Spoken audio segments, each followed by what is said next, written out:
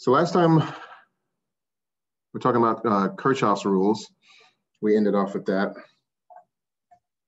And so Kirchhoff's rules involves two rules in a complex circuit. It's the first rule is the junction rule, and that involves currents that is going through a particular junction or a particular loop, as it were.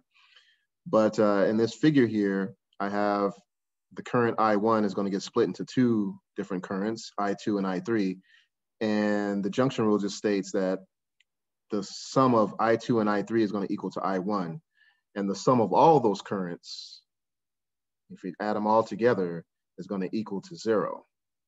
And so our job in the Kirchhoff loop circuits is to figure out what currents are going to make 0. In this case, since we know that I1 is equal to I2 plus I3, well, it follows that I1 minus I2 minus I3 are going to be equal to 0. Because solving this equation, we get this. And it's basically saying in a matter of terms, okay, the current that's going in is the current coming out. So I1 in is going to be equal to I1 out. So we're saving charge as we do that. That's basically your junction rule. And if I were to write this out, you know, just to kind of get more visual on it.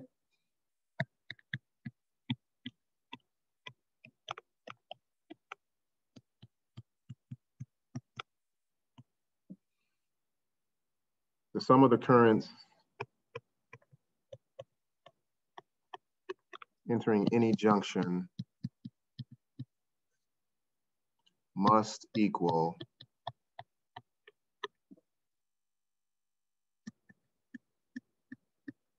the sum of the currents leaving. Basically saying the same thing. I1 must be I1 at the end. I1 in equals I1 out.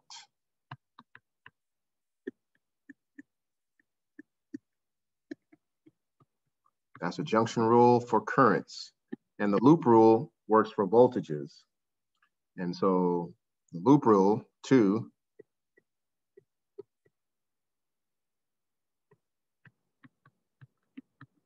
I think we know potential difference means voltage.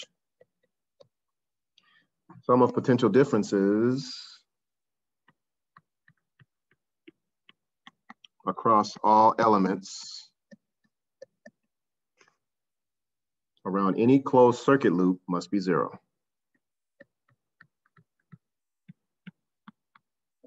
We're basically doing closed systems for currents and voltages. We're saving energy, as it were, saving charge and saving energy.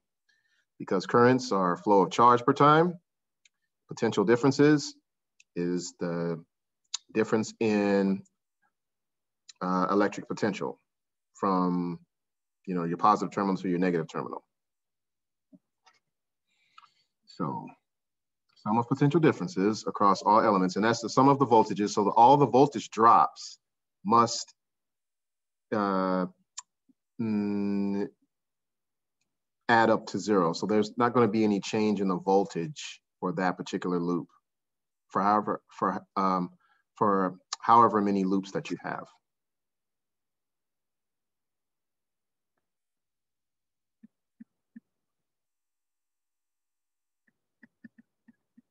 And we've seen this.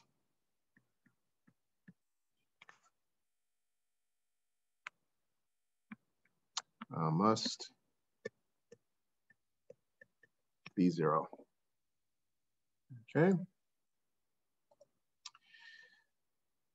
So for 1, sum of the currents 0, and 2, the sum of all the voltages must be 0. And so our job is to figure out what currents make up 0 and what voltages make up 0 for the loop rule. And so in any conventional current case, let's say that we have a resistor here and we have current I flowing through that resistor. This is A to B. If we're going from positive to negative, we're going to be losing energy to the resistor. So the potential difference will be VB minus VA is going to be negative IR. And that's the voltage across this resistor, which is the current times the resistance, which is Ohm's law. And that should make some sense to you because VB is going to be low potential. So 0 minus whatever number is going to be negative. So you're losing energy across this resistor if you're going from positive to negative.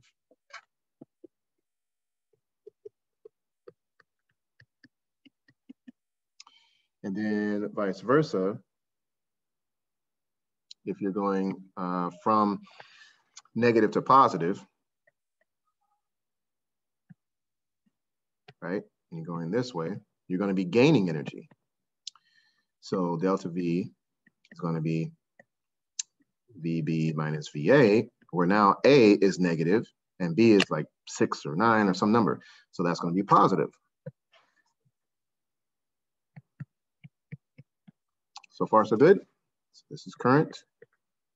And so those are the things that we're going to have to keep in mind when we choose any particular junction for the current to split or any particular loop that we want the voltage to go around. So we can choose the direction of the loops and the junctions to be any direction that we want.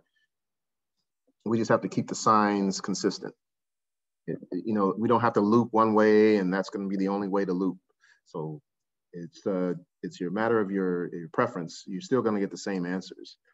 Depending on how you're going to loop around a circuit, the current value, let's say, will be the same, but depending on the loop, the direction that you're looping the current, your current might be positive or negative, but it'd be the same number.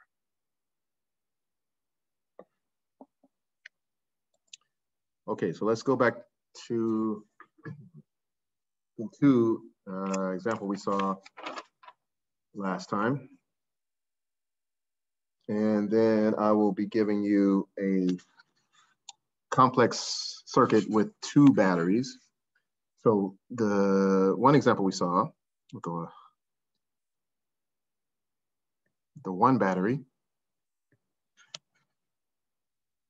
okay,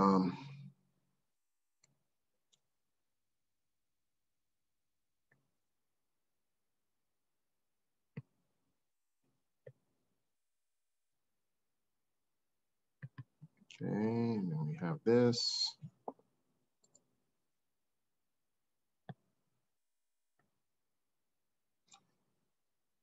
So basically the pattern for the junctions and the loops, this is positive or negative, you know, that's your battery symbol. Here's resistor number 1, 4 ohms. This one up here will be 5, and this will be 9. I think I'll just put that in the loop. Now this is important. Make sure you understand this part. I think we do, but I assume nothing, okay? Now for conventional current, it's positive all the way to negative. So here is current, let's call him I1. We know at this point it's gonna be one junction. So this I1 is gonna split into 2 currents. We're gonna have I2 and I3. So that's our junction already. We only have one junction here and 2 splits. So that means we have 3 currents, 1 full current, 2 splits. There's 3 total currents. And so it's going to come out as I1 all the way back to the battery and on and on and on until the battery goes dead. All right. So that's our junction. Our junction is going to be, we can make a situation, okay, as soon as this current comes here, I1 is going to be comprised of I2 and I3. And then if you put these over here on the left-hand side, it's going to add up to 0. So the current is all conserved. Well, basically the charges are conserved. Those are the charges are the little bodies that make up the current in the first place. We have one junction. So, so our current is going to split one time before we come back to the battery. So one of these junctions, so, and in order to solve for, like we did last time, in order to solve for these currents, okay, we're going to have to determine how many equations we need for this problem. So we have one junction equation, and you'll see now, let's see how many loops that we're going to have. Now, we have 2 loops. Make sure you see these. Okay, I'm going to draw the bottom loop in red. So the first, the way to determine the loop, start from positive, go all the way to negative. Now, there's a bottom loop here, and then there's a top loop. We can have the current flowing like this. That's our bottom loop, which will be consisting of the battery, the voltage drop across 4 ohms, voltage drop across 9, and we've already included the battery, so that's it for the bottom loop. The top loop, because this is an enclosure, so that's a loop. You know, we can have the current, you know, going either direction. So we can have the, let's keep it in red. We can go like this for our top loop. If we choose this direction, the voltage drop across 9 will be positive, because we're going from negative to positive here. And the voltage drop across the 5 will be negative, because we're going from positive to negative, we're going to lose energy. So I1 is here, this is I2, and this is I3. Do you all see that? Yeah. Okay, so that should be all have from the last example, last Friday. So make sure we got that. Jeremy, you're good with that as well? Just confirming. Yeah. Okay, now, next to the equations. Our job is to figure out the values of those currents. And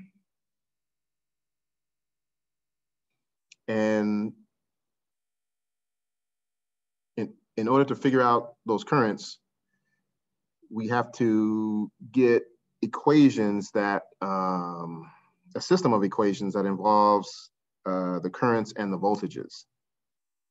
And from there, we can make substitutions for one voltage in terms of the other, and then we can break it all down to solve for the currents. So we have one junction and we have 2 loops, our bottom loop. And the number of loops and junctions give us the number of equations. We have 1 junction, 2 loops, 3 equations. Okay, so it's a huge system of equations problem. Remember that for the loop rule, the sum of the voltages must be equal to 0. Our job now for the bottom loop, what voltages make up 0? Well, glad you asked. Okay, so we have the voltage from the battery plus the voltage across the 4 ohm resistor and the voltage across the 9 ohm resistor for the bottom loop. Now, of course, the bottom loop is involved in the bottom and the top loop, but it just depends on our orientation for how the voltage is going to drop across the 9 ohm resistor in either loop. So the top loop will have one type of voltage drop, and the bottom loop will have another voltage drop across the 9 ohm resistor. So this is going to be a negative drop, and up top here in the top loop, it'll be a positive drop or gain of energy. We're going from negative to positive, positive to negative, because our orientation is always the battery. Negative here on this side, positive on that side, positive on that side, negative, positive, negative, and there we go. So the battery is a 6-volt battery, high potential. Starting with high potential. If we start at low potential, it'd be -6. Remember, we could have unconventional current, but conventional current. So 6 volts minus 4 And remember, voltage is current times resistance. We don't know what the current is across I, but we know the resistance is 4 I1. We're losing energy here. We're going from high to low, so we're losing it. That's why it's negative. Minus 9 I3. All of those voltages will add up to 0 by the loop rule for the bottom loop that we have.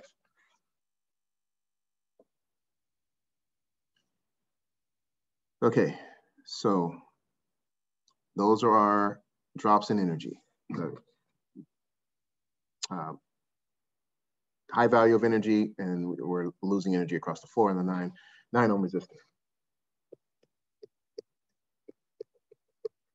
Now for the top loop, same thing.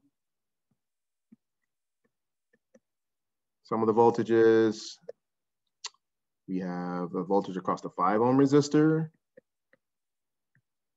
the voltage across the 9 ohm resistor, and those, of course, will equal 0.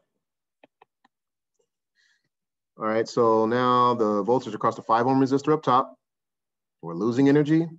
So it's going to be negative 5 I2. And for the 9 ohm resistor, we're going to be gaining it relative to our loop choice. Now we can loop it the other way. This will be positive 5, this will be minus 9. You're still doing the same thing. Okay, it's all preference. You're going to be saving energy either way. It's just that if you get 3 amps in current for one direction that you chose, and you chose the opposite, you get negative 3 amps. Same number, different sign. And to indicate the current is in quote reverse if it's minus.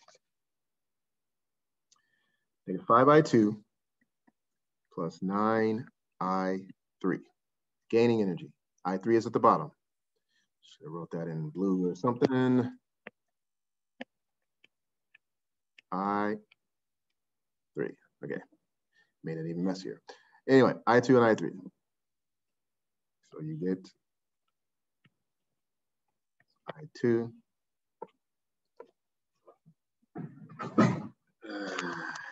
Orientation here. I2, I3, I1. So that's what we got.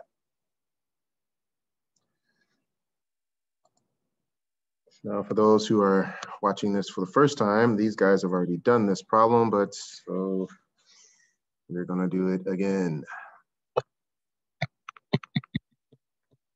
So 3 equations. Why is that? We have one loop. We have 2 loops and 1 junction. So 3 equations. First one, I1, I2 plus I3. Then we have the first loop, which is 4I1 plus 9I3 equals 6 volts. Now, the reason why I do that is because the total voltage is going to be equal to the sum of those other voltages. So we have one loop that involves that adds up to a total voltage of 6, and the top loop is the one that just, adds up to 0. Well, they both add up to 0 overall, but what we can do is we can solve for I1 and I3, and these we take these voltages and set them equal to 6, whereas these 2 voltages here, we can set them equal to each other.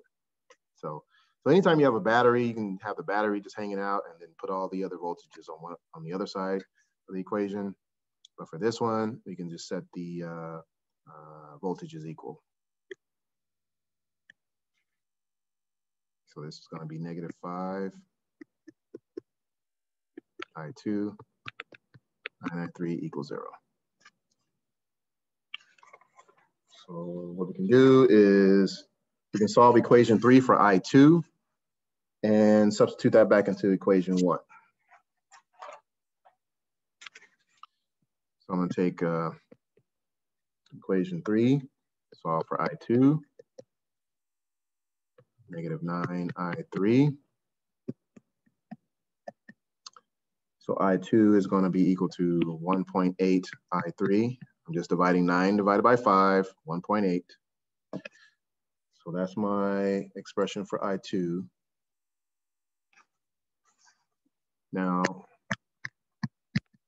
substitute into equation 1.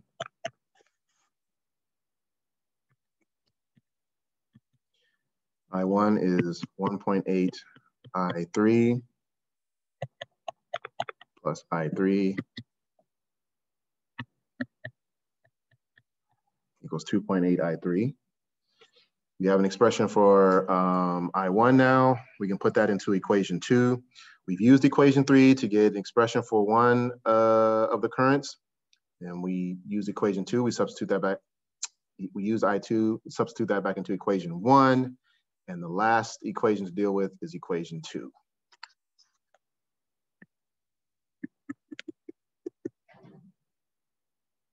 Again, this is just using your system of equations, logic. It doesn't matter what order you choose. You don't have to go 3 to 1 to 2. It just depends. All right, so this is for I1. I1 is 2.8, I3.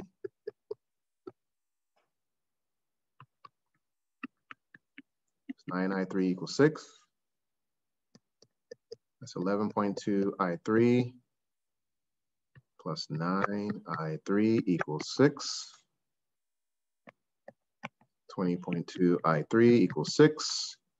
I3 equals 0.29. 0.29 amps. Okay, so that's in the direction of conventional current from positive to negative. You know, if we chose to loop the other way, then it would be negative 0.29.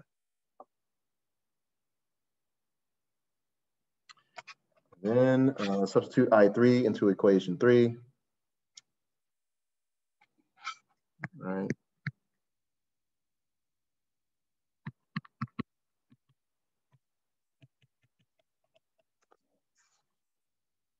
Equation 3, we had negative 5.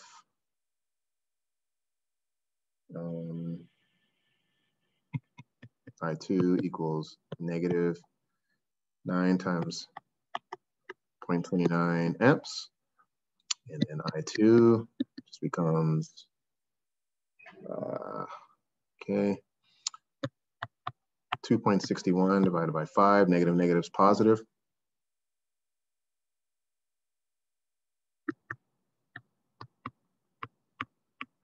.522 amps. And then I1 is just an easy case. I1 is equal to I2 plus I3, right? So 0.522 plus 0.29 equals 0.85 amps. All good? Yeah. All right. Yep. Cool. All right. Okay, here's a good, nice guys. All right, here's a good challenge. You're gonna love this.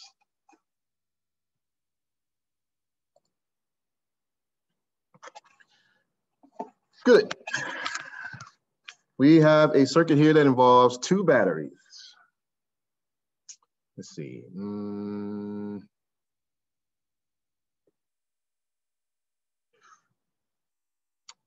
Okay, negative, positive.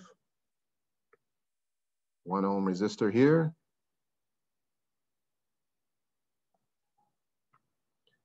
Three ohms.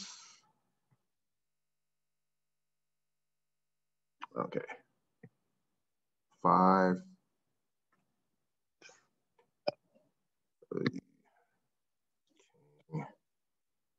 5 ohm resistor, then a 1 ohm resistor. Then we have our second battery.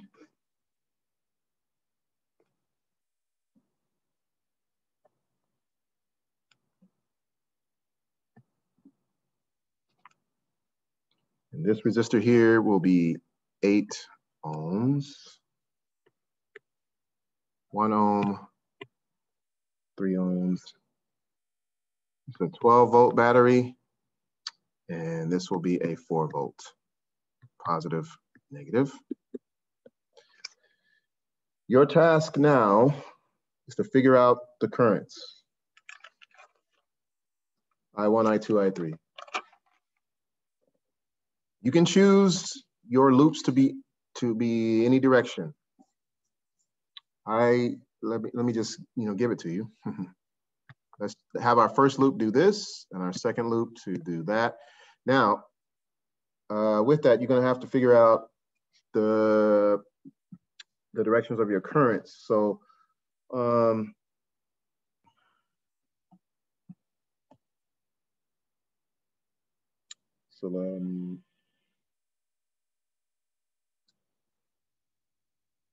let's see. What you can do is you can have one current going this way, one going this way from the 4, because this conventional current is going to loop this way.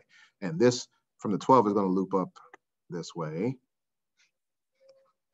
Doesn't matter what you label them, but I'll go ahead and make this one I1, I2, and then this is going to get split. So I1 and I2 is going to come here to make I3. Do you all see that?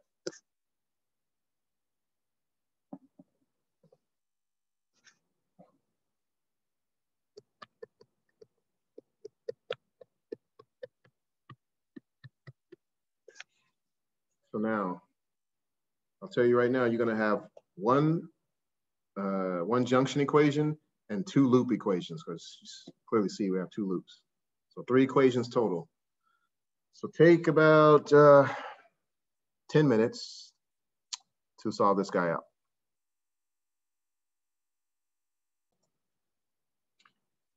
So our next section is going to involve resistor, capacitor, or RC circuits.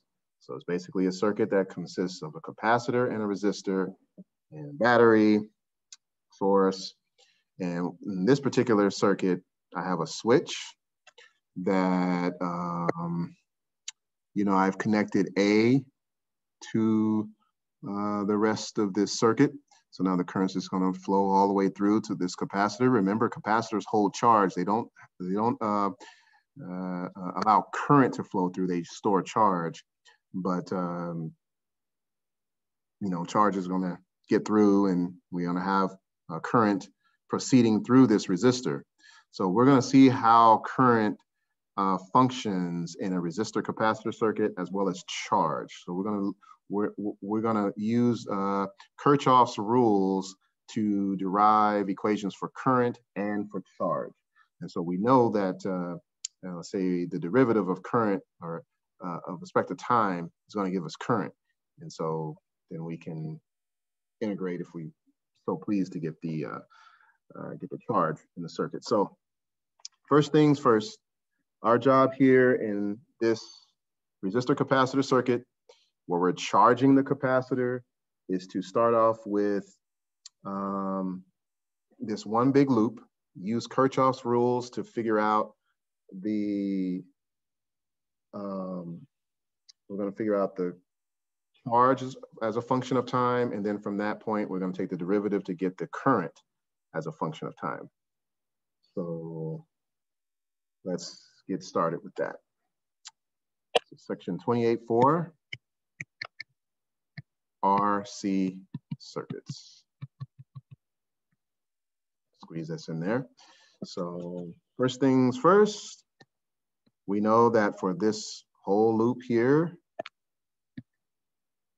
come all the way down, that the sum of all those voltages are going to equal 0 by Kirchhoff's loop rule.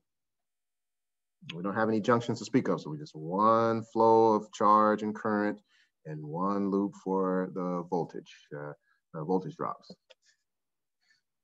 So in our textbook, we have a symbol for voltage, this capital epsilon here. So it really stands for EMF, which is a fancy way of saying voltage.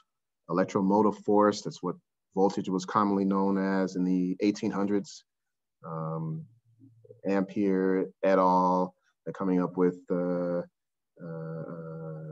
designing the battery or power source for circuits.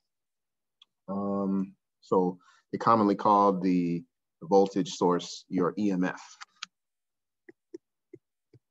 But it's the same as your voltage, you know, for all intents and purposes. Argue over the semantics here at the moment, but that is your voltage source, EMF. So for this one loop rule, we have the battery, which is epsilon or E, minus the voltage drop across this capacitor. We know that capacitance is Q over delta V. So delta V is going to be Q over C. So this is going to be a voltage drop of Q over C minus I times R equals 0. Now, our task is to figure out charge as a function of time. So what we can do is rearrange this equation first in terms of the total voltage, which is E. You have the total voltage equals the sum of these little voltages here, which will be Q over C plus I times R. And next we know at this point there's currents flowing, you know, here. Okay, so at this point we can rearrange this equation in terms of the current that's flowing through the circuit before it hits the capacitor, if you will. So E equals QC over IR. This is a total voltage equation. These two voltages equal the total. And so step 3 here, we can transform this in terms of current. By Ohm's law, current is voltage divided by resistance. Voltage or E is the same, you know, voltage over resistance equals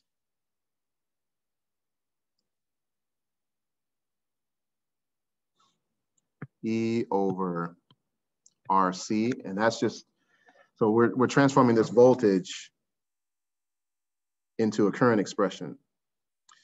So voltage divided by resistance times capacitance will give us our current.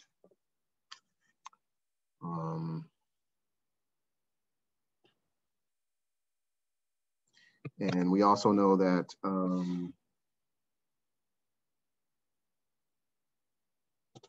current is just going to be the derivative of charge dq dt. So one thing I want to keep in mind first, before we get to this step 3, divide everything by R. That's what we did, R. And so, you know, this is going to be, in that case, so this will be Q over RC.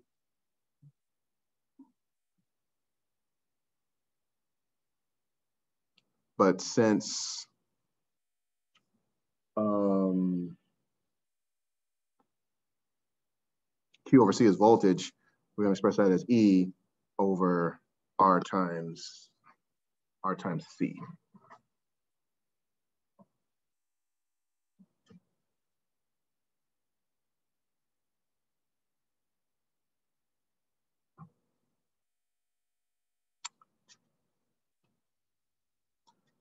Whoops, I'm sorry about that. Can't read my own freaking writing. Okay, let me reprise that. This is going to be Q. I think something was off on that. My bad on that. Okay, so divide both sides by R. So let's just go, let me do the middleman here. So E over R equals Q over RC plus I. And I'll take it up here, E over R, Q over RC, and I, in terms of Q, is just dQ over dt. So next, in our pursuit to get an expression of charge as a function of time, I can just deal with dq dt on one side and set that equal to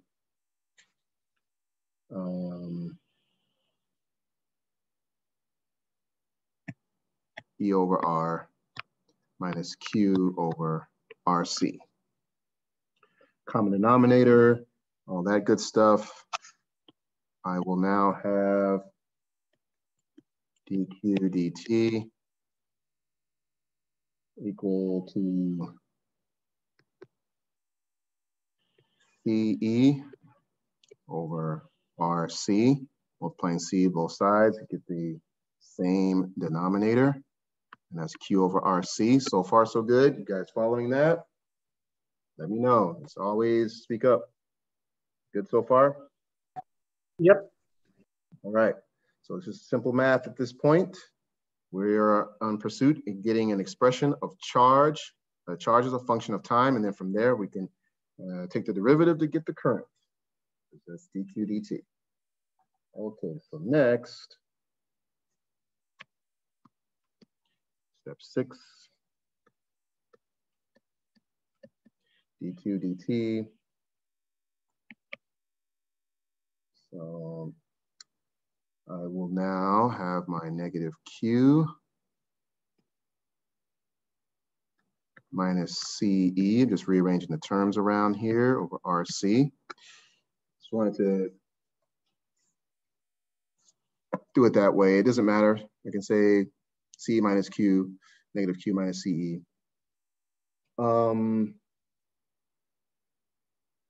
so at this point, what I want to do is I want to group all the Q terms together and on one side of the equation and the other stuff on the remaining side of the equation. So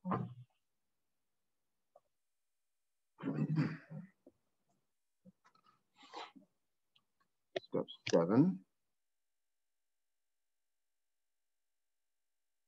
Let's have dq over q minus CE.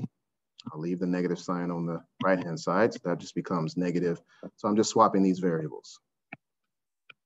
That just becomes negative dt over RC. So I got my Q or Q expressions all together, Q's and something else on one side and the other stuff on the opposite side. So at this point, I'm ready to integrate both sides. I want to get an expression of Q as a function of T. So I have my T on the other side and then the Q here. And that's this Q, whatever this expression is going to be, it's going to be Q as a function of T equals stuff. So step 8, ready to integrate from 0 to Q. And I'm doing this in terms of the capacitor because the capacitor is going to go from no charge to some maximum charge in a certain amount of T. So this is dQ over Q minus C epsilon of our voltage equals negative 1 over RC because these are constants. Integrate 0 to T dt. Edward, you follow that again? Okay, just saying because I don't think you've had calculus, but anyway, like we've done before in other calculus problems, you're going to be integrating with respect to the variable that's changing, the dt or the dq. And so this RC, so I have a 3 ohm resistor or a 4 microfarad capacitor. You don't integrate those are constants. They come out of the integrand, you integrate the stuff that's changing, the stuff with the D in front of it. Yeah, I got it. Yeah, that's an indication that that variable is changing. So like I was using before, let me go back here. I was taking this form. I copy that.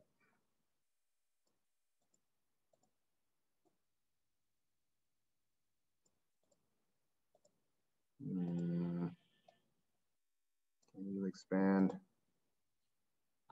I'm trying to copy this.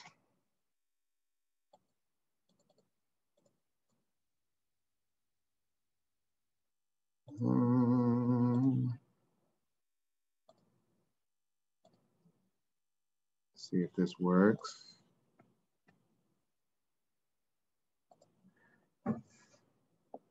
Okay, 1 second. Okay, so an integral of this type is very similar to this form. Dx over a plus bx equals 1 over b log a plus bx. And from this integral table here, we won't have just a regular log, we'll have a natural log, but it's very similar to this type.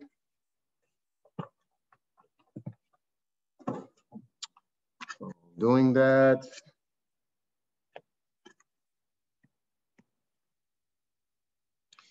I have natural log q minus c epsilon over negative c epsilon equals negative t over rc, because the integral of dt is just t divided by rc. So now,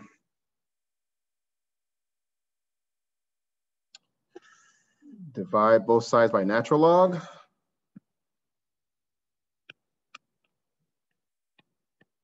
One over ln is e exponent. So let's see, this becomes negative q minus ce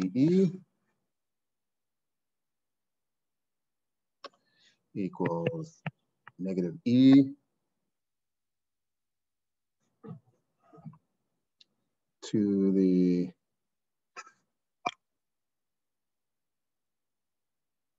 okay, before I do that, I want to kind of middleman here. Really need to do that, but okay, so oops, negative q minus ce over natural log, and this ce here before I do complete this division, before I complete this, this is going to be multiplied up top, so it's going to be CET. The negative sign is there, so negative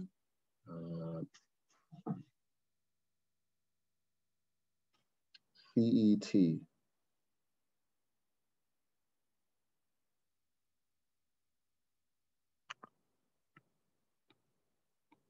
over RC.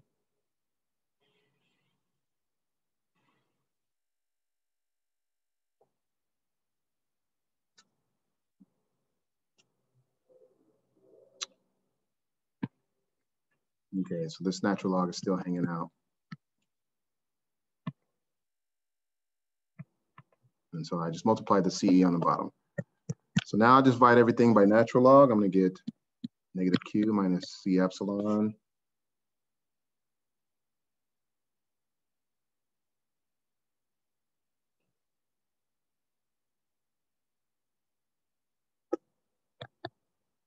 equals negative e negative c epsilon t over RC. Then at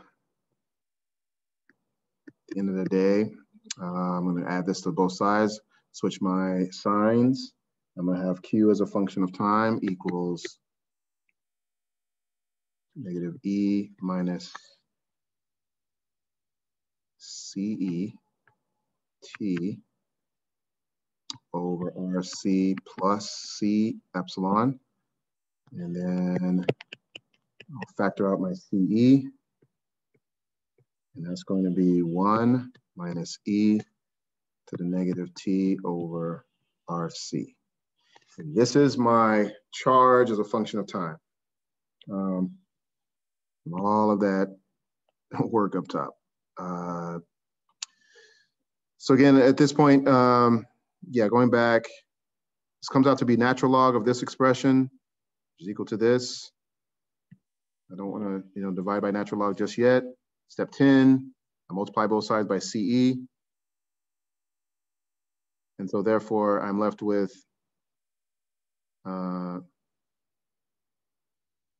negative Q minus CE.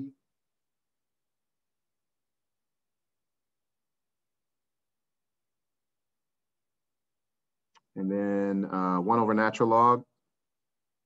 So this natural log here cancels out, and this will be 1 over natural log. The inverse of a natural log is the exponential function, negative e to the negative CET over RC, and I just solve for Q. It's algebra at this point. That is my expression. My charge is a function of time.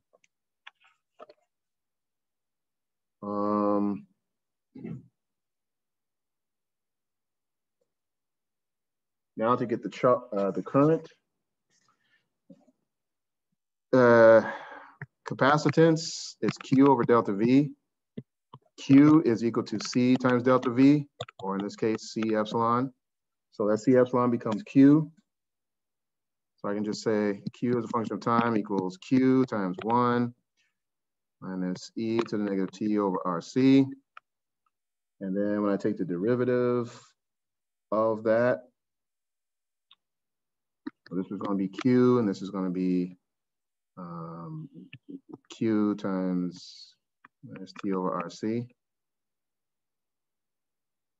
So this is just a constant. This guy's going to go away, but this can be expressed as a derivative of Q as a function of time, because we have a time expression here. So we can take a derivative of this part, but not this part.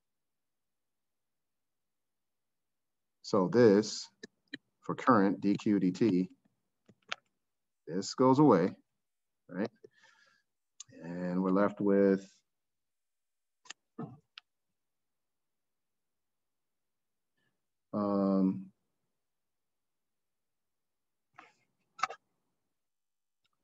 Q over T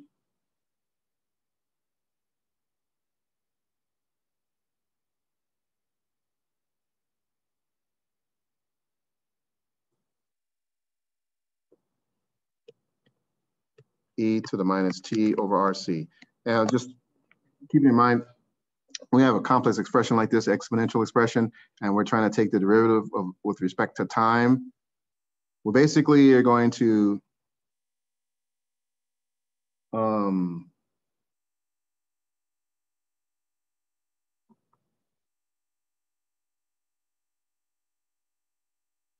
we're going to take out the RC here and leave the t as part of the function.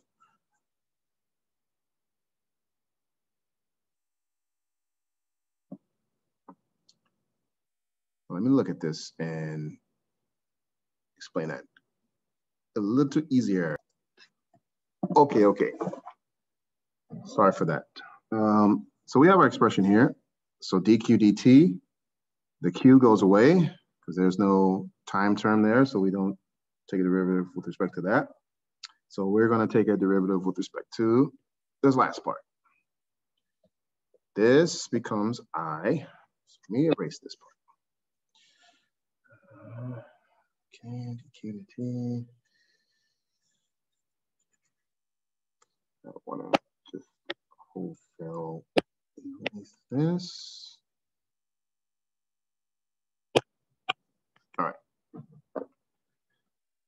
So dq dt becomes I. And we have Q over RC. That's what I was trying to say before, but I wasn't showing that. And I want to just make sure that that's all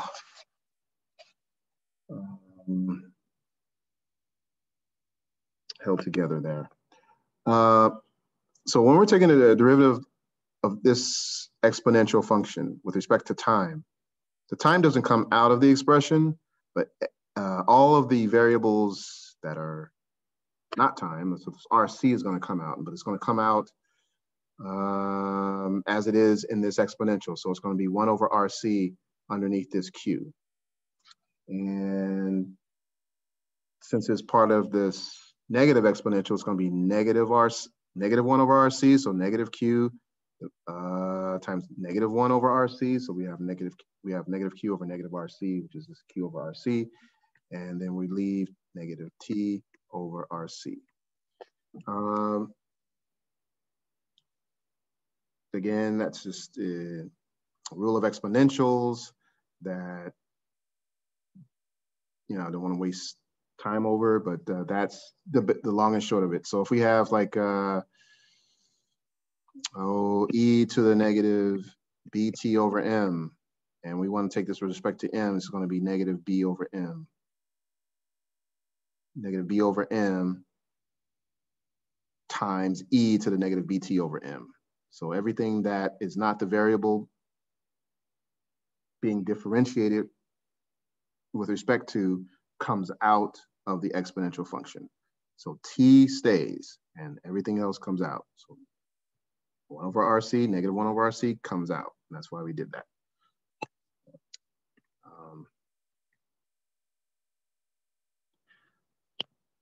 All right, so that's my current. Then I can go and simplify Q over RC, e to the minus T over RC. And then Q over RC, Q over C is just voltage, and that becomes E over R, E to the minus T over RC. So that's my current as a function of time. I got my charge as a function of time, I got my current as a function of time. Now I'm ready to do some, you know, special cases with that.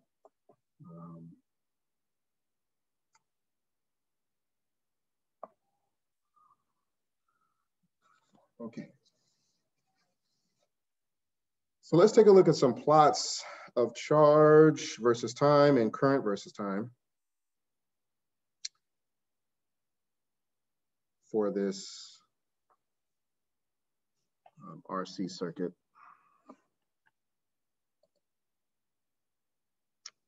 Okay, so take a look at here.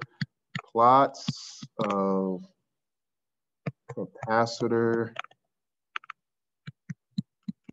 charge versus time.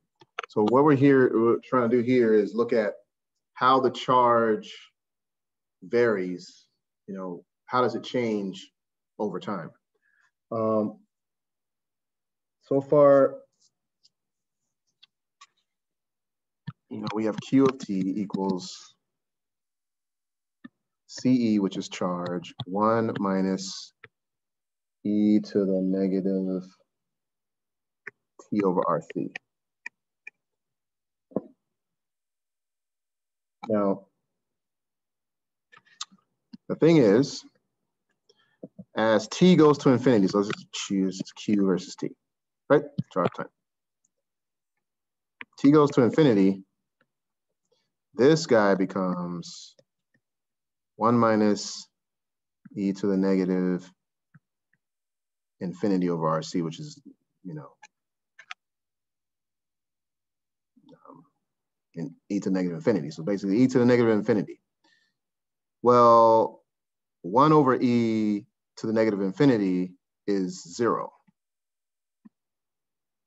So as T goes to infinity, charge goes to CE, a maximum value, goes to an asymptote. So kind of starts to trend to CE. And then obviously as T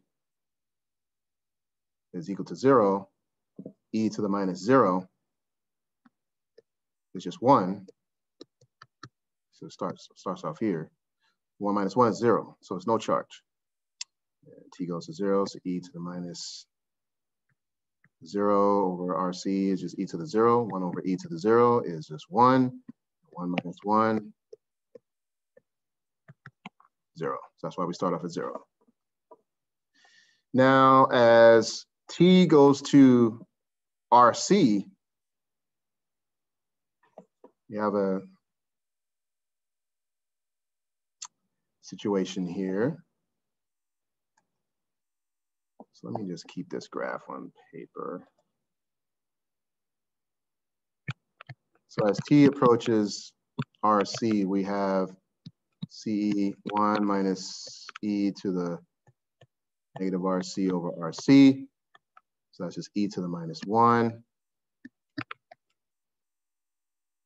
And then we do this. That's 1 over e.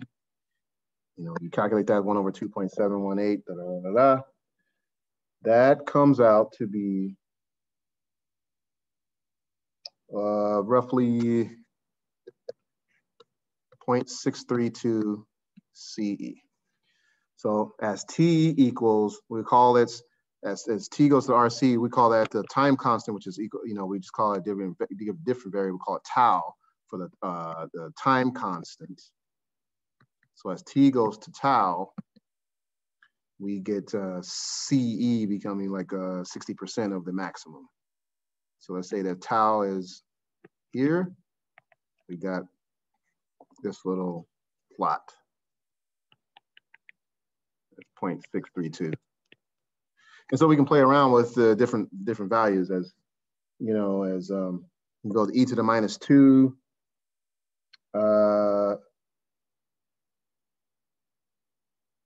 You know, you can start playing around with that. So,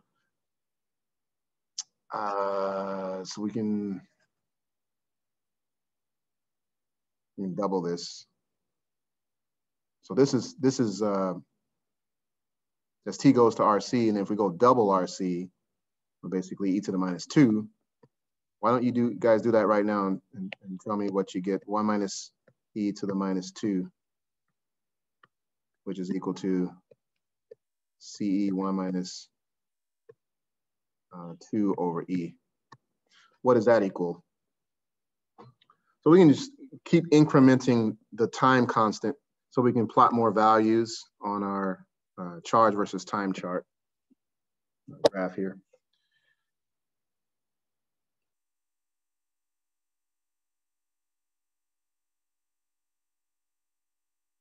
Okay, so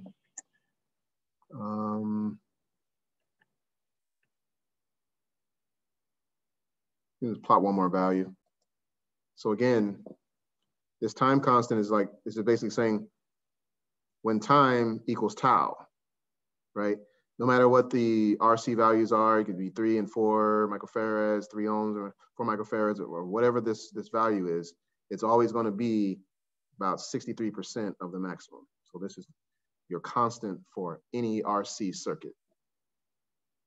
You know, when we're looking in terms of you know, charge versus time. So again, when t equals tau, it's always going to be 63% of the maximum charge. So now let's take a look at the current versus time graph.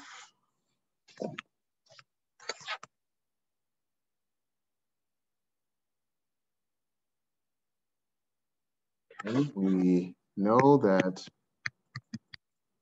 current versus time is voltage over resistance, e to the minus t over RC. So you already know intrinsically that's going to be an exponential decay. It's going to die off as a function of time. As t goes to infinity, I goes to 0.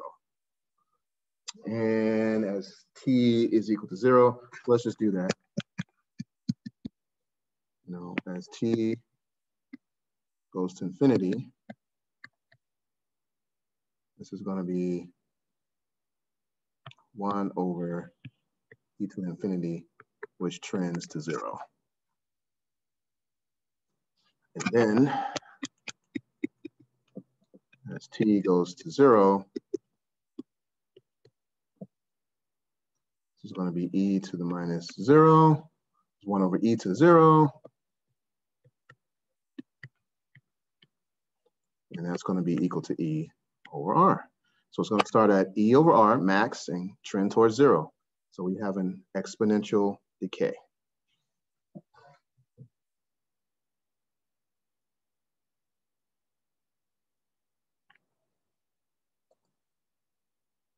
So this is nice to see how the basic form of this graph, what the basic form of this graph is going to look like. So here's T, and no, we have E over R, and it's going to trend down towards 0.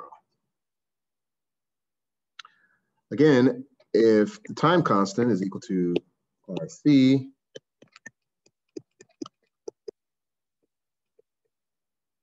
it's going to be RC for RC, and that's E to the minus 1. And then E over R, or that's just current, 1 over E. That's just about 0.368. We'll just call it I, or maximum I. You know, whatever the max value is, we just call it the initial value. That when time equals the time constant, which is the same value as whatever resistor you have in the circuit and whatever capacitor you have, the current will also always be about 37% of the maximum current. So about 1/3, third-ish, let's say somewhere in there. And then just have arbitrary tau right there. Somewhere between 0 and infinity, right? So it's just an arbitrary plot. And then you can do increments of that time constant. You can do multiples. And if you go twice the time constant, this is going to be about 0.135, you know, and so on.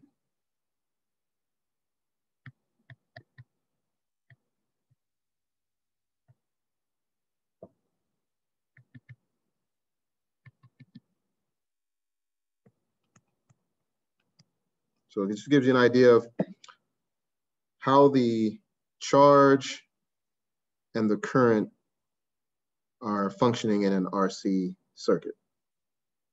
As T goes to infinity, the charge is going to build up to a maximum value. And that should gel with your understanding of a capacitor. It's always going to be the same value as the battery. It's going to reach a maximum point. You know, because that charge is going to be,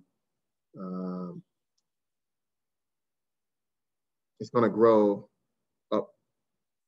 up to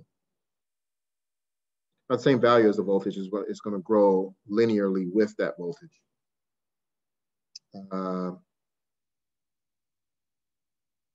But better yet, the voltage between the capacitor plates, the positive and negative capacitor plate, is going to be the same potential as the battery. And at that point, the charge will be, you know, at a maximum. And we see that reflected in the graph of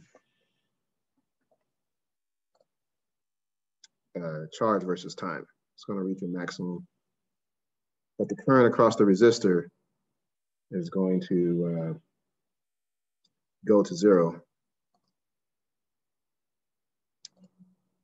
You know, as the over time, as the time increases. So those are just 2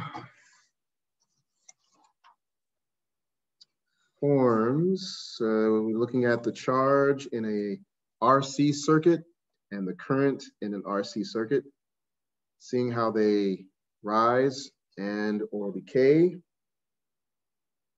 We've then taken 3 separate cases for time. If time goes to infinity for the charge function, the charge reaches a maximum. You let the circuit run, the charge is going to reach a CE, or maximum charge value. Conversely, the current across the resistor is going to decay. It's going to trend towards zero.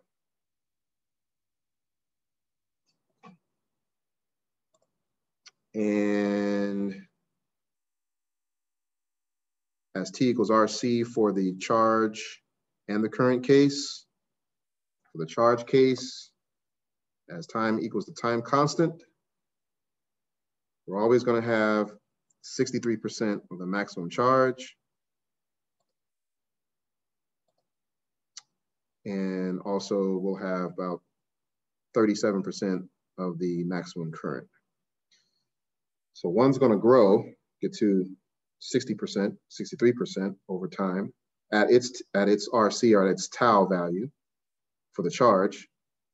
But for the current, it's going to decay to about 1/3 of its maximum value in the same amount of time.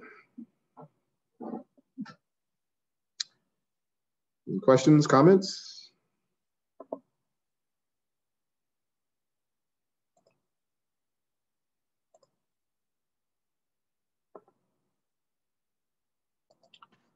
Okay, so last, we're talking about the discharging a capacitor. We saw the picture before where we are charging the capacitor. Let's go back to a battery here.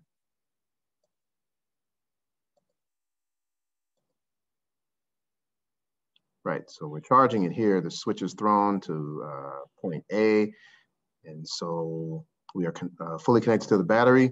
Current runs through the circuit before charge is starting to build up on the capacitor, and current runs over the resistor. So when we discharge it, we're going to take the switch and go to B. So we're basically disconnecting it from the battery.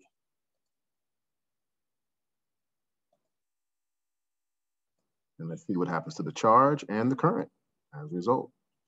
We'll make no assumptions first. Let's see, now that we don't have a battery to deal with, what happens?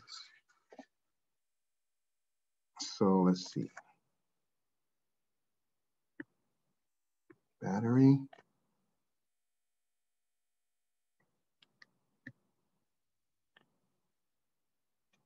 And then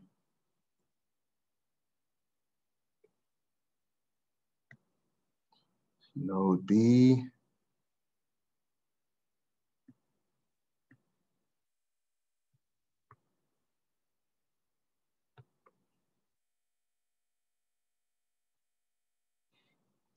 Last time, AB is a discharge capacitor, positive, negative, resistor.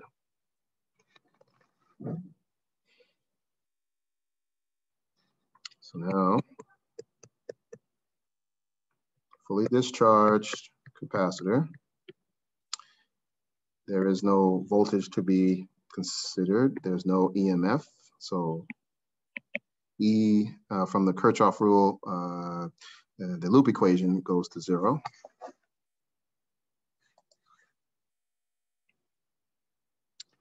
So then from our original equation, we had this originally. Since that goes to 0, it's 0.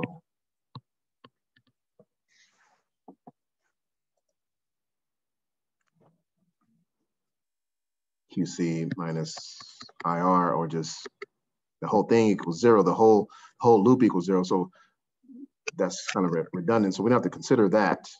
So in our loop equation, we just have negative Q over C IR equals 0. If now, same method as before, we want to figure out how our charge functions with time, you can implement the same method.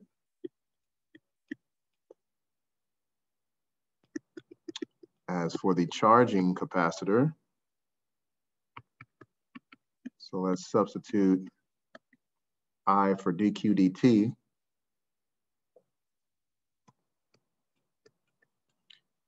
And q over c minus r dq dt equals 0. You know, current is the rate of change of charge.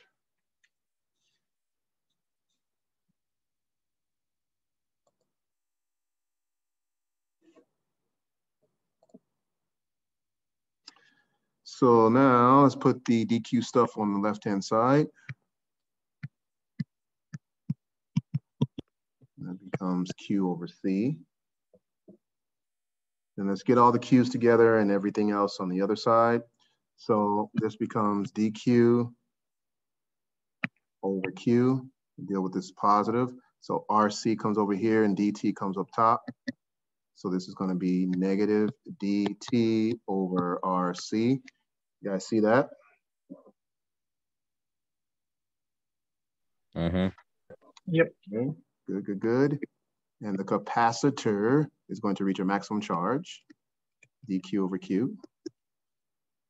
Negative 1 over rc. Again, constants come out of the integral, and then we just have 0 to t. It's going to reach maximum in a certain amount of time. Really the same method. And then we have natural log situation. This is going to be q over, say, large q, because our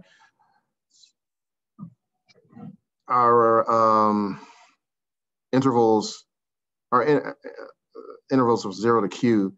So one is going to be a natural log of 0, and another one's going to be q divided by q. So we get the simple expression.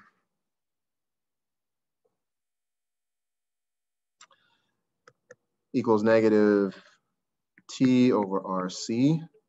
Because again, integral of dt is just t. And then let's divide both sides by natural log. We have q over q. And this here, this big Q, it's the same thing as this. I've been just making a difference between the integrand variable and maximum Q.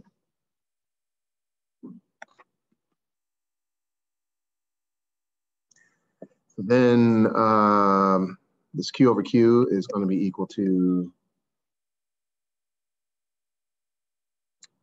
e to the negative t over RC. Q as a function of time is just going to be big Q e to the minus t over RC. So that's how our charge varies when our capacitor is discharging. Simple enough, huh? I'm going to keep going on this viewpoint. So I'm going to differentiate Q with respect to time.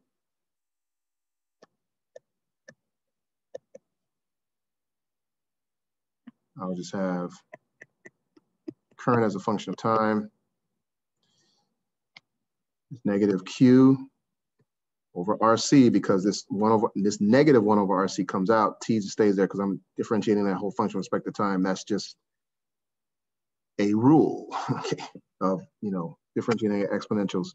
Again, I don't want to bore you with the semantics of as why is that. Pick up any basic calculus book to refresh yourself or go over that. But this RC comes out, so e to the minus t over RC. That's how current changes with time, or the current as a function of time. So this negative sign basically means that the current is going in reverse that it was before. So going back to our circuit here, so the current was going, forward, down, positive, negative. Now it's going to go this way. Go back. And so this is eventually going to run out. It's run out of charge. Why? Because the current gets here, it's going to split, come back. It's going to continue to keep losing. This is not going to reach a maximum at all. And you can even see it in the functions. It should be quite intuitive.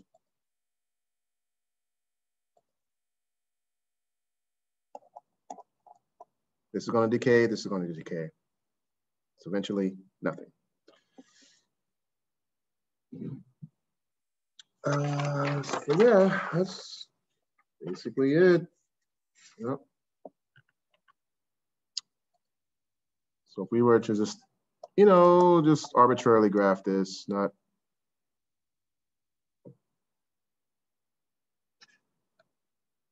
paying any attention to those time constants and all that for now. We have Q versus T.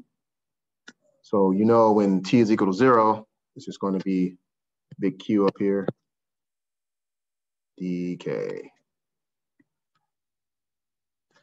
And then likewise with current, negative Q over RC, because this 0, 1 over e to the 0 is just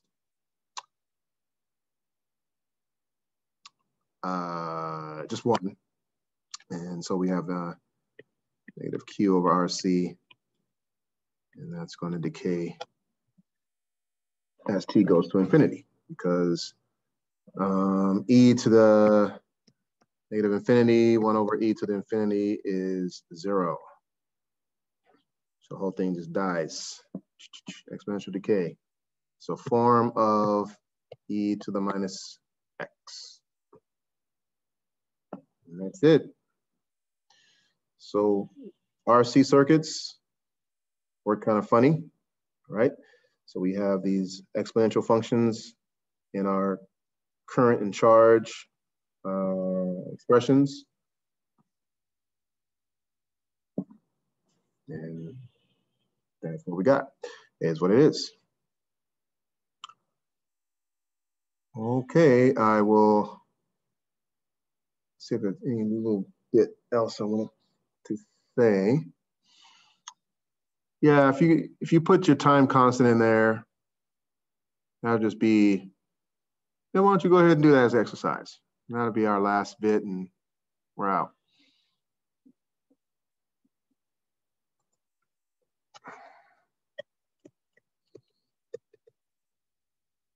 What is Q of T?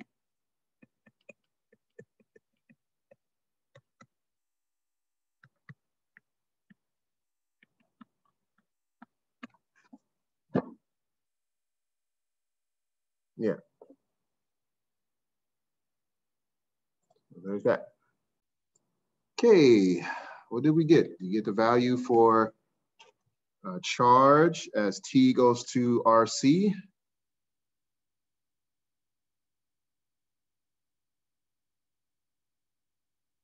So it's going to be Q times e to the minus 1 over e.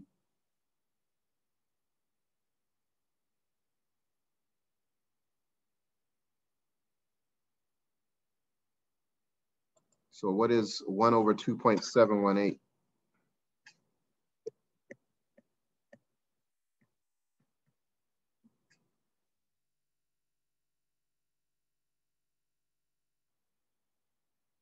So they're going to be decaying at the same rate, as you can see. What's this value?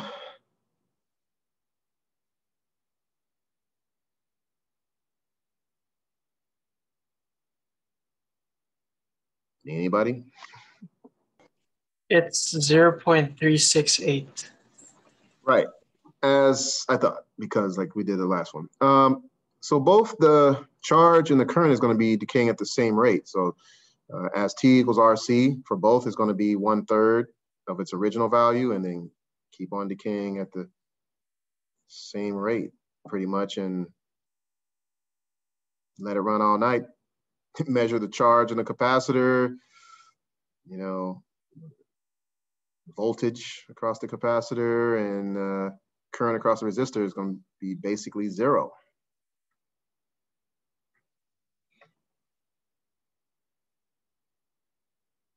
Okay, very good.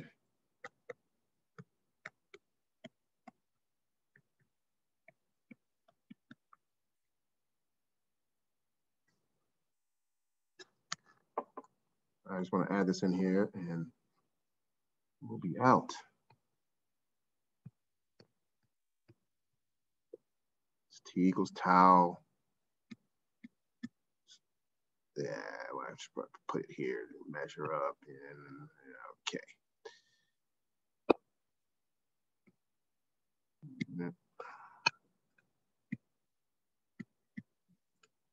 And then if I say same thing.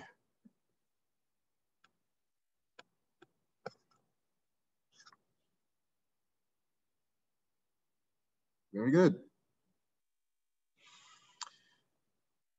Okay, and